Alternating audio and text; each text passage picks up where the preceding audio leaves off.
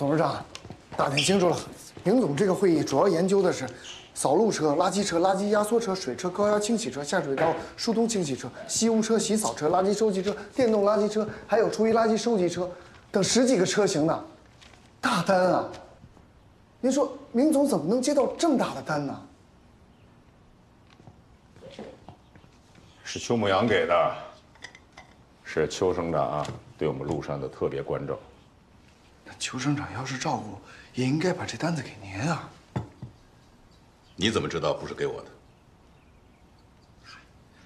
这要是还争的话，那我真是什么事都要干了。董事长，这可是大事儿，大事必须得争。这件事再大，中国环金融能继续吗？股票马上就要复盘了，是垮了还是涨停，那才是大事儿呢。行，你去忙去吧。好。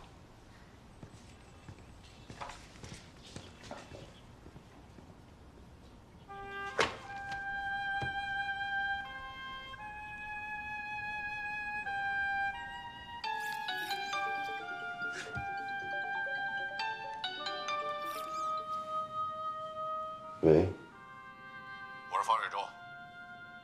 公司又出问题了吗？没有。谢谢你向我推荐了董梦石啊。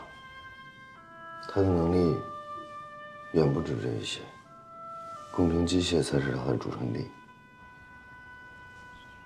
你现在忙不忙？我想跟你见个面，方便吗？电话里说。我们双方的合同里有明确规定，你有义务接受我当面问询，并答疑解惑。地址我发你手机上。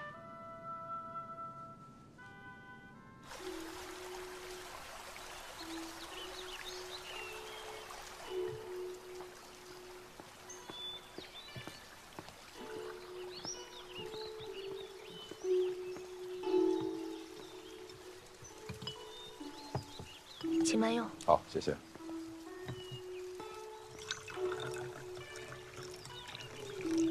再好的茶也得有喝茶的心情。好茶可遇不可求，人才不可多得啊！我会向领导班子建议，让你出任公司技术中心的第1副主任，负责液压系统，未来可出任项目总师。我不擅长和人打交道，反倒是和机器设备在一块儿，我踏实。薪酬嘛，你尽管提，这样也会让你心里踏实。您知道我这心里边到底因为什么不踏实？短兵时间。对。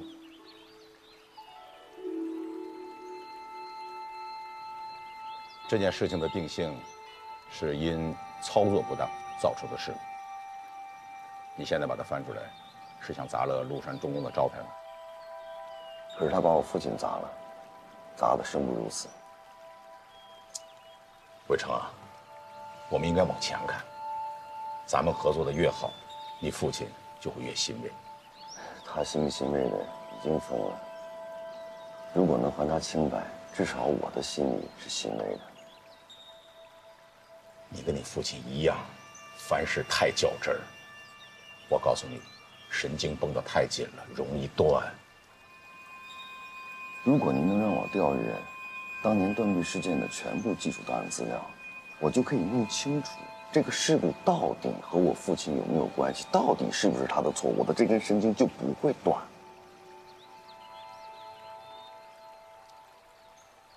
当年所有的泵阀都是进口的，出事以后，海比欧和其他的几家供货商把出事的泵阀全都收走检测去了，公司没有失误。那当时展会的技术档案和现场视频照片总是有的吧？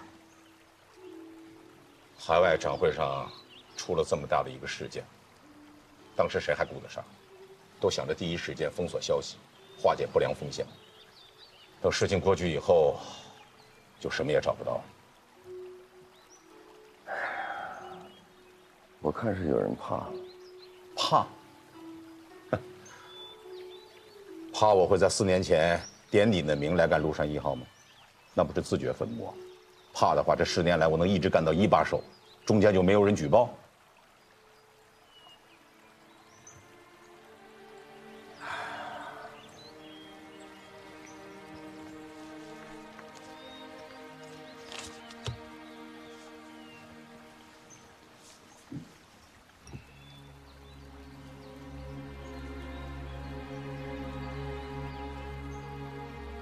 这杯白茶我不白喝。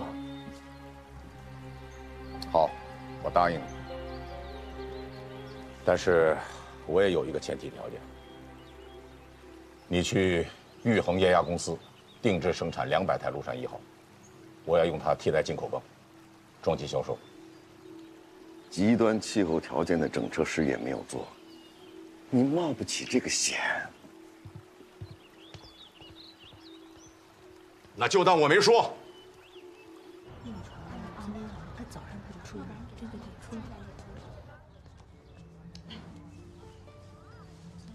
宋主任啊，还是您厉害！我们给他换衣服，他就是不肯。您看，您一来，他就乖乖的。他可能是认出我来了。来，他得的可是心因性遗忘症，不可能知道你是谁呀。你知道他摆的那些是什么吗？那我真不知道。他摆的是球窝加工、计算洗刀、对小直径的公式。这个不可能吧？有些记忆是抹不去的。这些公式就是我和他一起生活的记忆。这个记忆并不愉悦，甚至还有点痛苦。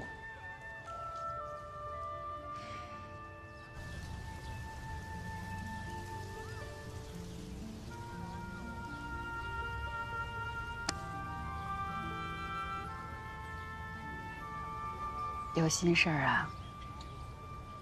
我可以看到，当年我爸出事时的技术档案了。你是担心，万一事情的真相就是你爸爸的责任，对吗？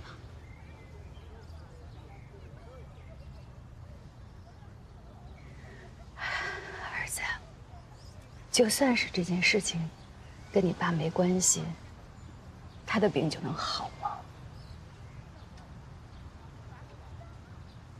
他就能过上幸福的生活吗？这是事关我爸的尊严，我拼了这么多年，一直在等这个机会。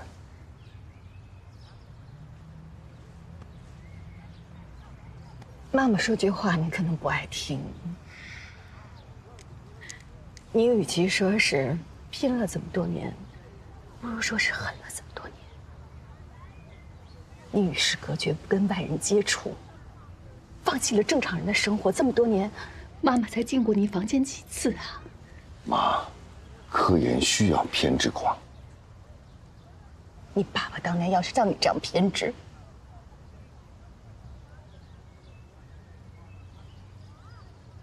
我就不会爱上他。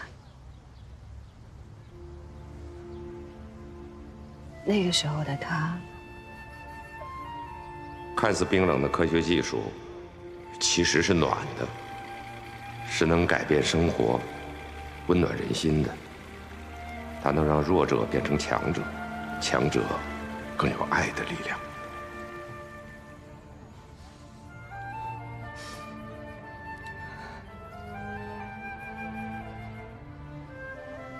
儿子，你现在肚子里的学问比你爸爸多，但是爱比你爸少。你知道吗？这恨多了，爱怎么能走得出来呀？我爸出事后，如果你爱他的话，为什么还要跟他离婚呢？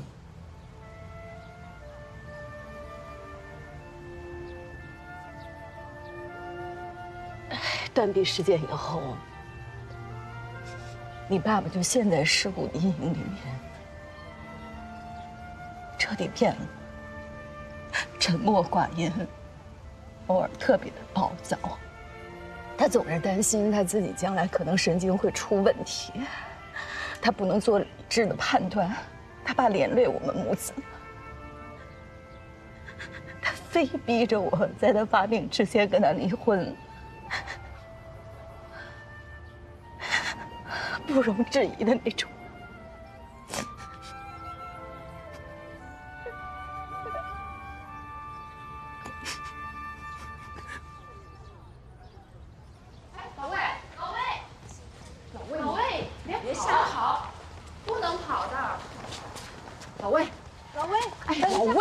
别瞎跑。这是我赢我儿子的，可好吃了。我儿子叫船长，可好吃了，甜。船长也要睡觉啊，走了。走吧，老魏。走吧。哎呀，老魏，走了。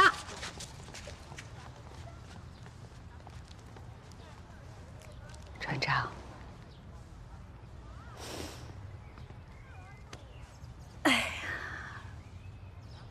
其实妈妈也特别想知道，断臂事件跟你爸有没有关系。但妈妈不想你放弃爱，放弃对温暖生活的向往，一门心思的去想那个对你爸爸并不那么重要的答案。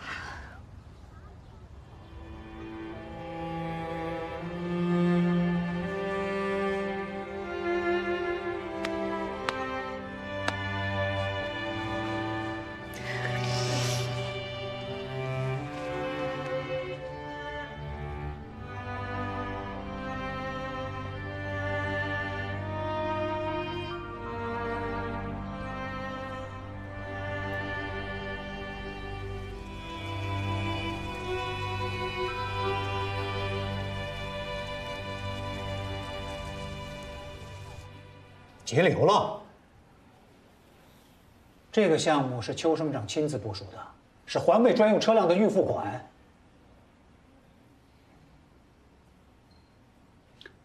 财务是什么原因不拨付啊？公司的财务状况你也知道，拆东墙补西墙的免不了。哎，等等，雍总，您先看看这个。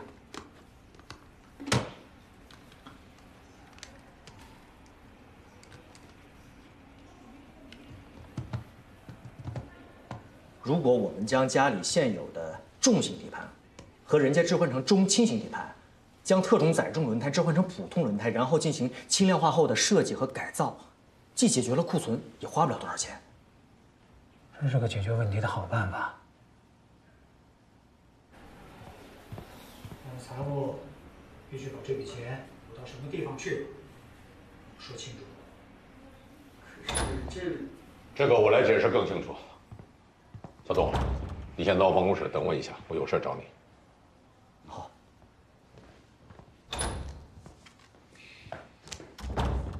这笔钱我用在了麓山1号替换进口泵的海外项目上去了。那你是不是应该跟我说一声？环卫机械的事，你应不应该也先跟我说一声？这是省里面给我们麓山的特殊照顾，你不是不清楚啊？ 你把这笔钱投入到打开国外的挖机市场，是不是太冒险了？没打开，输了算我的；但是打开了呢，那就比生产环卫机械更具有爆款属性。是爆款，股票复盘就能涨；股票涨了，麓山就死不了。所以你把最后一笔钱砸进去，你还是在赌。 重工换金融不会停，向死而生。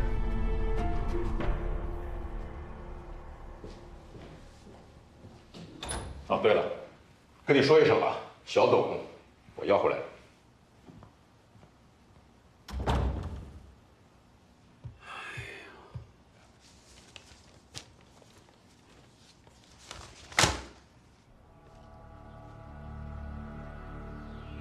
真不错。看来你是一个有眼光的人啊。这套设计理念非常先进，在做完全部试验后，只要在加工上有先进的精铸和数控设备做保障，其量产品质完全不输给任何一个外国品牌。如果极端天气条件下的整车试验做了，那可就是世界一流水平。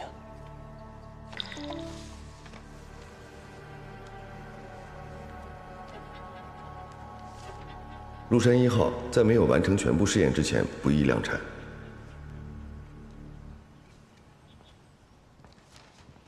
我打算短时间内生产200台。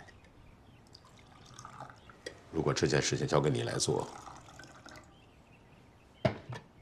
有把握吗？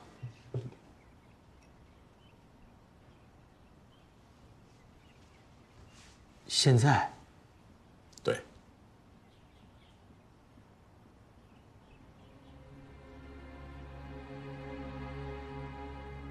你光有博士文凭和自认为的能力，而缺乏成为总工程师的野心，不行。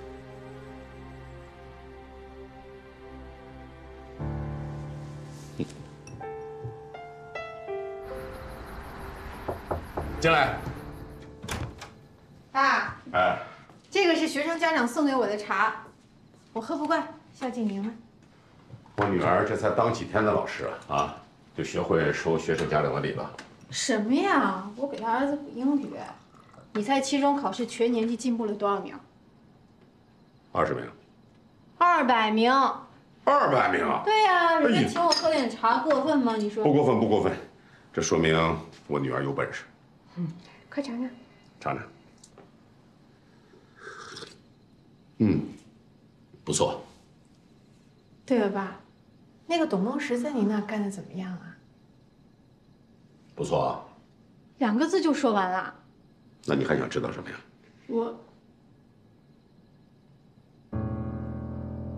我还想知道，您有好几个晚上都睡在书房了，您是不是跟我妈？这是怎么回事啊？我不是跟你说了吗？不要把工作带到家里来，你天天熬夜，身体受不了的。哎，批评你一下啊，大晚上的让你爸喝什么茶呀？你不知道他神经衰弱睡不着觉啊？行了，赶紧休息吧。哎呀，我鞋掉了。好了好了，早点睡啊。爸妈晚安。晚安晚安。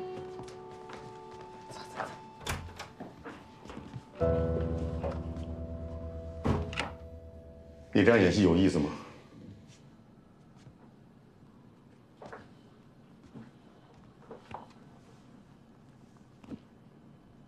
没意思，没意思也得演。为了我女儿，方瑞正，你的董事长当不了多久了，你那盛气凌人、好为人师的脾气，可以收敛了。要不以后被明德江他们踩着，你会更难受的。我有必要提醒你一句，省委还没有说重工换金融失败呢。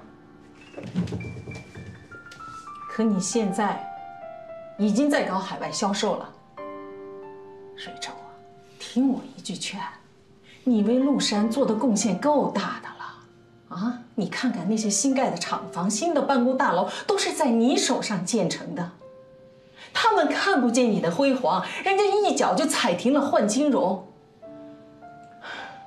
撒手吧。这不是我要的结局。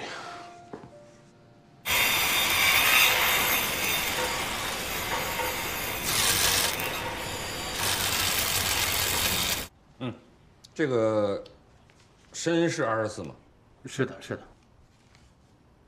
这个侧面的咬合一定要注意。好嘞，好嘞。老千，李总、程总，咱们能不能再提高点生产效率？厂里实在是等着用啊。我说你们麓山给的钱太少了，没得挣。要不是方瑞洲和我们董事长是好朋友，我们都不会接，就不要再催了。这个是你设计的？不是，这个是魏成设计的。魏成，他跟魏承之是什么关系？是他儿子。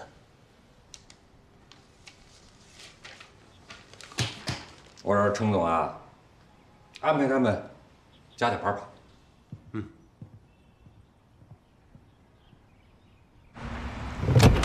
加油吧！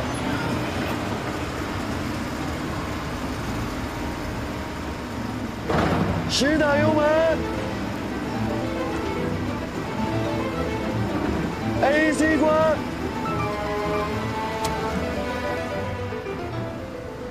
别忘走。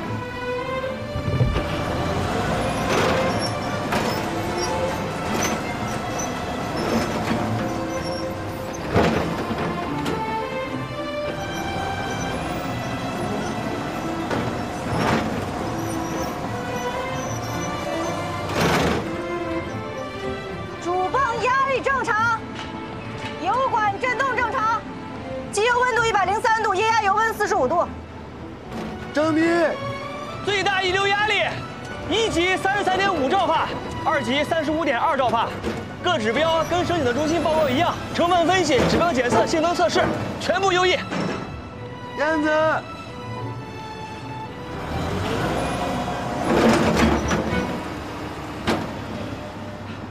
抱歉，太激动了。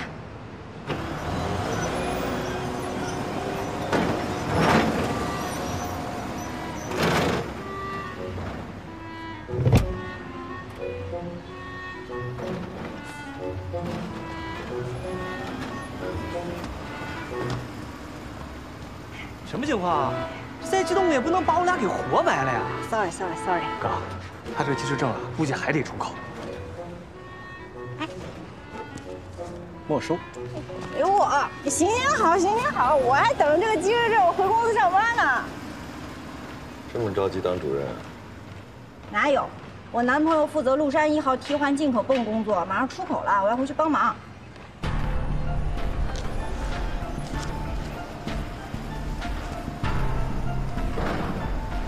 我说的话怎么就没有人听呢？量产等于早产。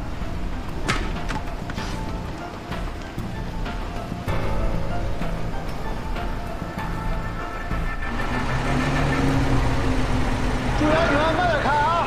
好嘞，都慢点开啊！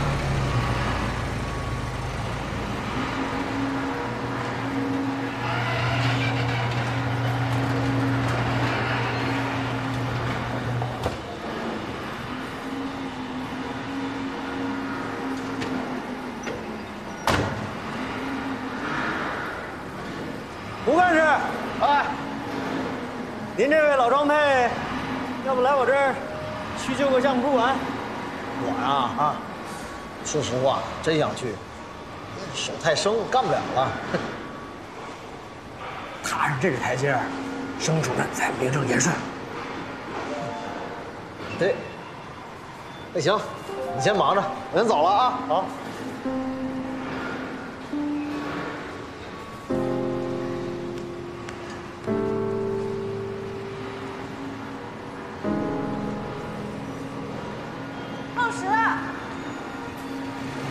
你怎么来了？我这正干活呢，有什么事儿不能回家说吗？哦，魏成说这麓山1号的试验还没做完呢，怎么就撞车了？魏成好像不是我领导吧？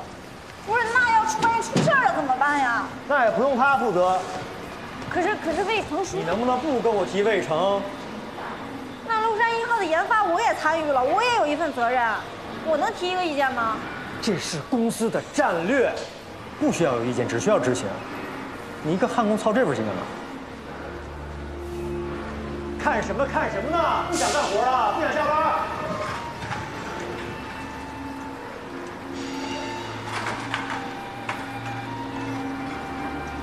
焊工。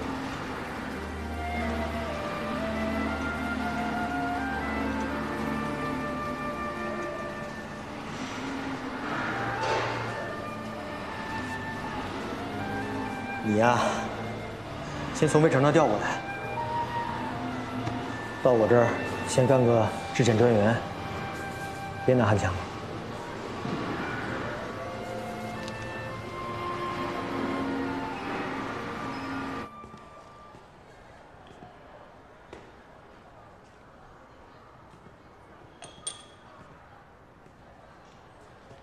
你把我叫到这儿来，一番轰炸进行完了。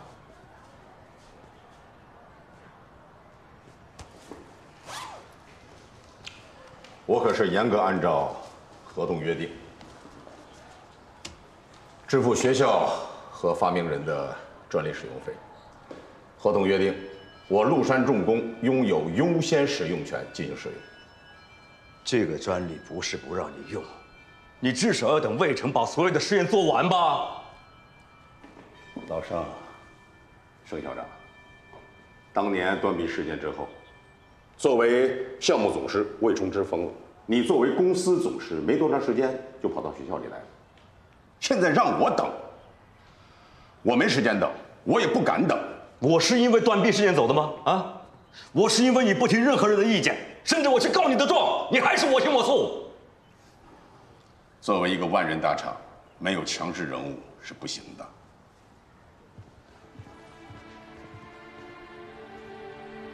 支票放这儿了，应该够你上高原做极端气候条件的实验了。您既然支持我做实验，为什么不等我做完再量产呢？您曾经的理想不也是把中国机械制造业做到世界第一吗？每个理想背后都是厚厚的一叠钞票在支撑着。趁我现在还看得出支票，赶紧去做吧。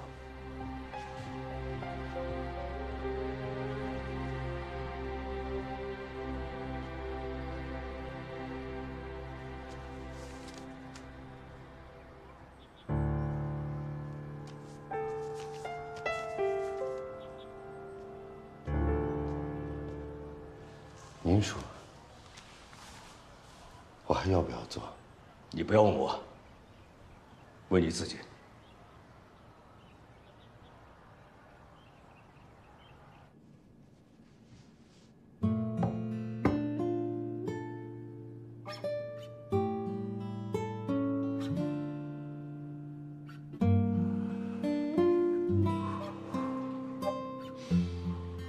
船长，风速降低每秒3米，满帆。船长，风速积分每秒6米，注意压弦。抽风。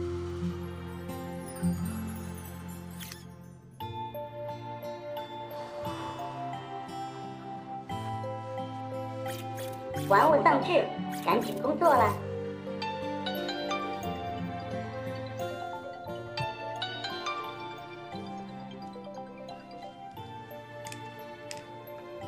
哥，你赶紧来实验室吧，大家好像不想上高原做实验了。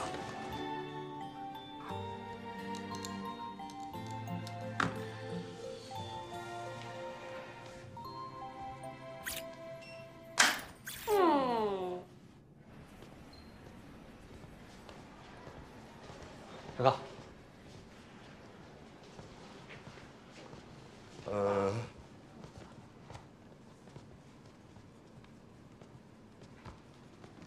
你怎么还在这里？还没办手续。我想问一下大家，为什么不去高原做整车实验呢？极端气候实验是属于海比欧那种世界一流产品额外附加的，那指标非常苛刻。咱们国内装备有必要吗？尤其是这个前途莫测的麓山。还有吗？哥，做不做这个实验是否影响你拿到 Max 的 offer 啊？不会。那最后一个必须做实验的理由也可以忽略了。可是做事情应该有始有终吧？跟你有什么关系啊？你让他继续说。你到这儿来说。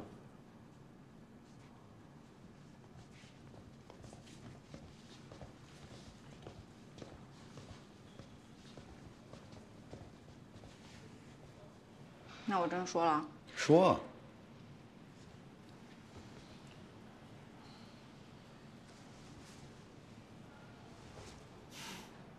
我是一名焊工，从焊枪落下去的那一刻起，一直到收尾，就算有钢花蹦进脖领子里，那手上的活也是不能停的，因为每一道焊缝就是我们工人的脸，歪了有气孔，皱皱巴巴，都不叫完美。你们麓山1号辛辛苦苦做了4年，为什么不努力上趟高原让它完美呢？就像你们做的实验报告，总是要精确到小数点后边4位5位。所以咱们大家干的都是追求完美的事儿。上高原那是干活，不是旅游打卡，好吧？我知道，但是如果你们同意，我就报名。虽然我不懂做实验，但是我有劲儿，我也不怕吃苦，帮你们扛东西、搬东西、做饭都没问题。谢谢，不客气。西藏虽然很冷，也很苦，但风景很好啊。放弃做一流的技术，就跟放弃做最好的自己一样。我只做一流的自己，绝不放弃我的追求。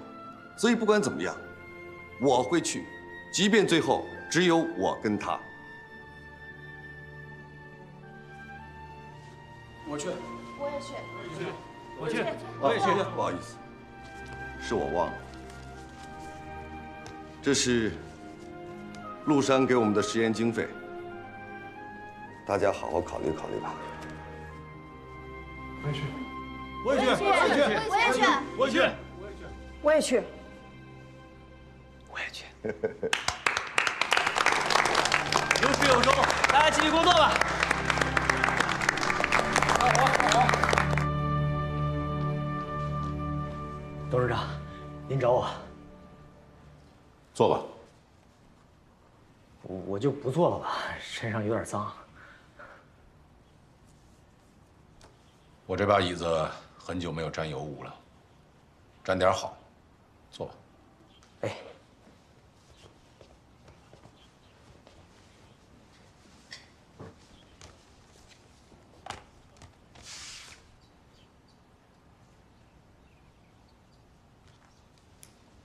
谢谢董事长提拔。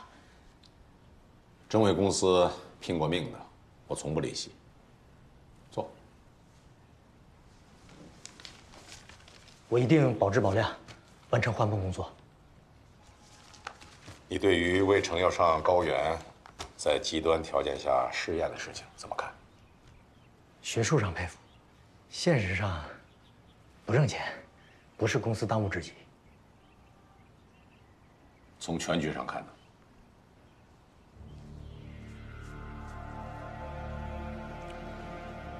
事情走到这一步了，必须要支持。况且一旦试验成功，从全局上看，能够提振公司股价。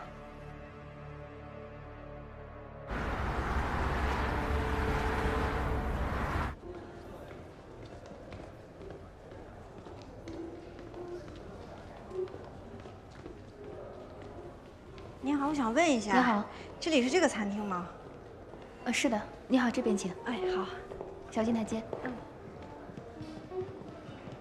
请。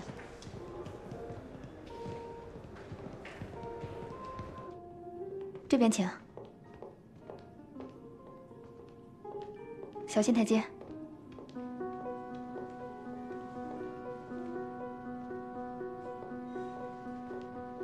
孟石。金小姐，请落座。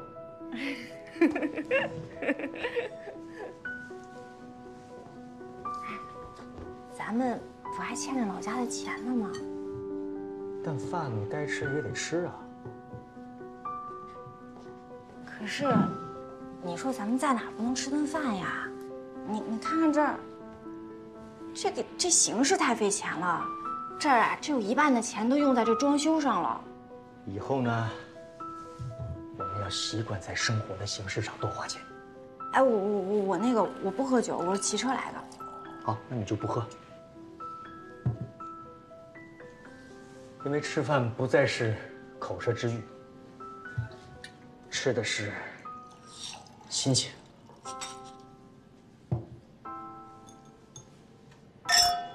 你不用喝。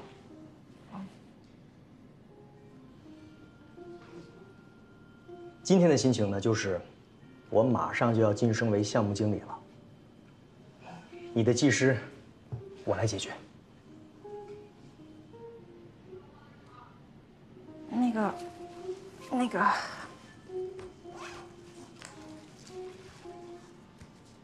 我已经有了。魏成帮你弄的？啊。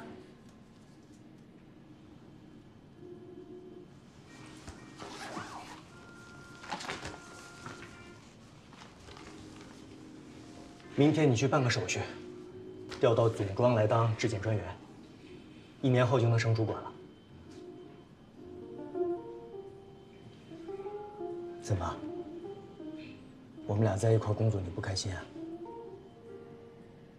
不是，我开心，但是我已经答应魏晨他们去高原做试验了。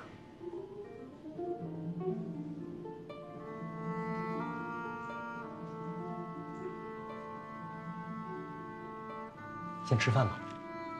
来，还有这个。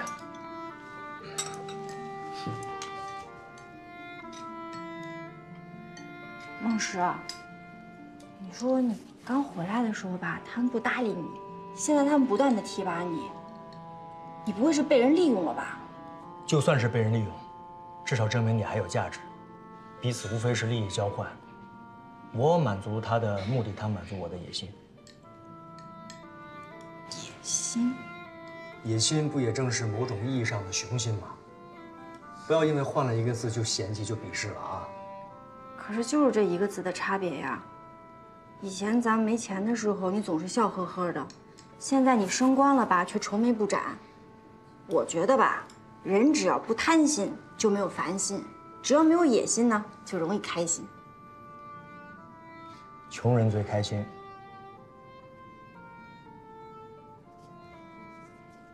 好了，不争了，赶紧吃饭，菜都凉了，啊，快吃，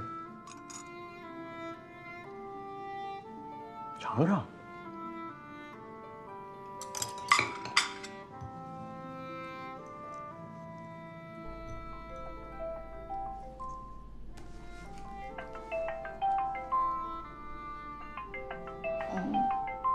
我去趟洗手间啊。好。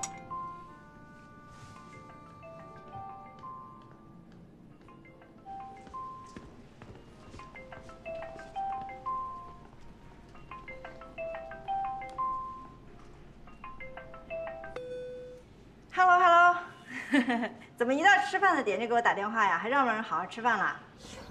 哎，你这是在哪儿吃饭啊？够豪华的呀！你看看啊，看见没？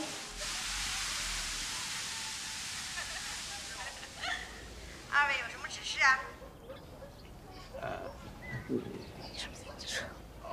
那个，是这样啊，这个董梦石从美国回来这么久了，也不回老家看看他爸妈哈。当然了，主要是怕被人追债，但是不是有其他什么原因啊？比如变心了？你们瞎说什么呢？他要是回老家了，今天怎么当项目经理啊？还怎么在这么豪华的地方请我吃饭？是不是？哦，升官了。哎呀，你爸就是担心你。那小董有进步，我们当然替他高兴了。不过你们俩的婚事也该有个时间表吧？你就这么跟他说，这彩礼我们家一分不要，就要他马上娶你。哎呦，你看你说的，我跟嫁不出去似的。怎么会呢？我这个当老师的，可是把我女儿培养的也很优秀啊。不过跟小董比还是有一定差距的，这个咱们也不能视而不见，对吧？看这些年你为了弥补这个差距，无论是从工作上、生活上还是情感上，都投入太多了。虽然爱情不能算投入产出比，但也不能赌啊。是知道了。你看你这催婚催的吧，都上升到理论的高度了。不就是结个婚嘛，分分钟搞定啊！放心，我那个去吃饭了啊，你们也赶紧吃，拜拜。挂了挂了。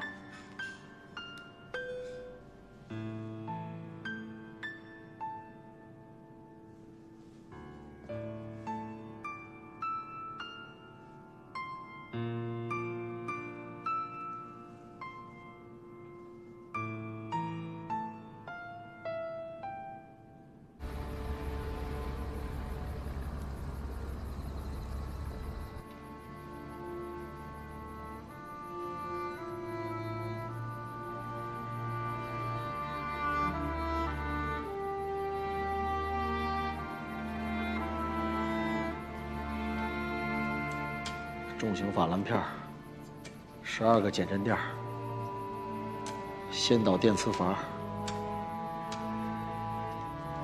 柴油管，高压软管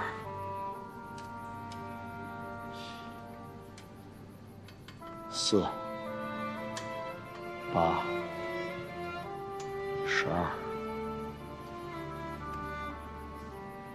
有些事情要学会忘记。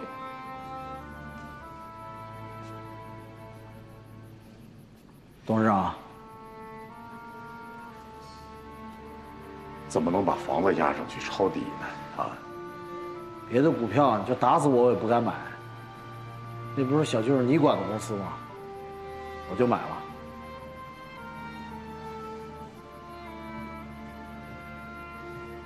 万一重工换金融错了，那可就赔死了。错不了。您当这么多年一把手了，这次不会错了。那咱们再听一下。哎。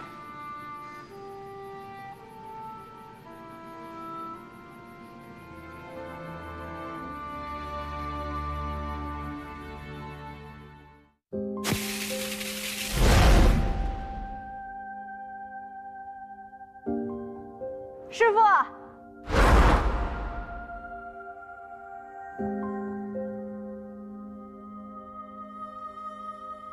师傅，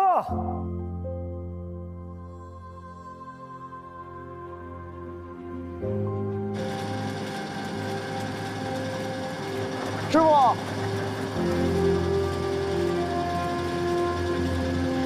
师傅。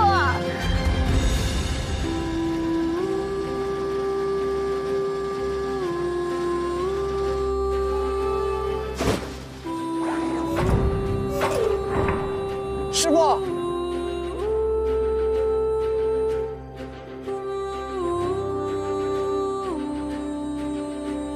下课。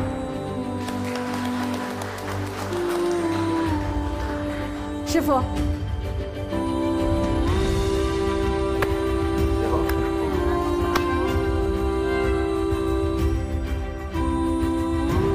师傅。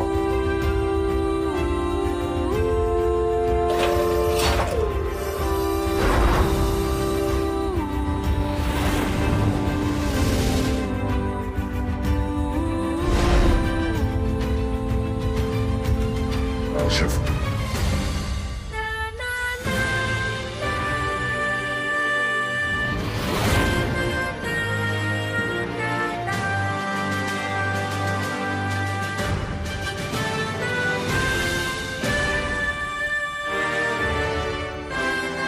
师傅。